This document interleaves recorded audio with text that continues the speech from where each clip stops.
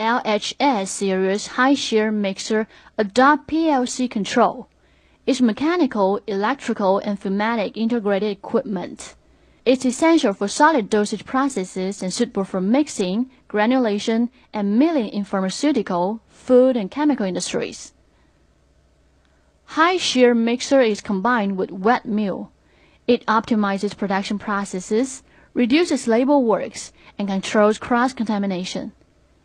It complies entirely with GMP requirements. It's designed with self-vent vacuum charging function, which can be divided into interval and continuous draft.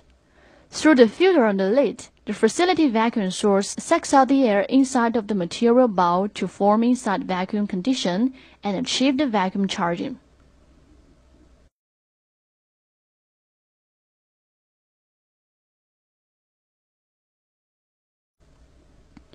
Upon charging finishing, the vacuum valve closes.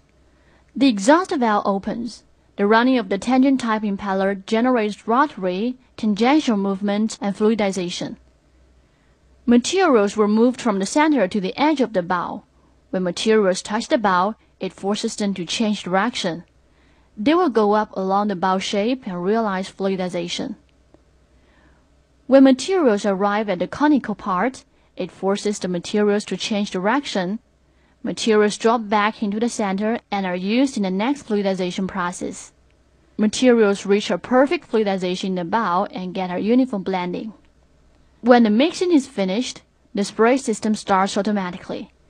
The binder in the pressure tank will be transferred into the spray gun under the pressure of a clean compressed air. Then the bottom is atomized and sprayed into the bowl. As a result, the binder and materials efficiently agglomerate into granules. Upon finishing of the granulation process, the discharging door opens.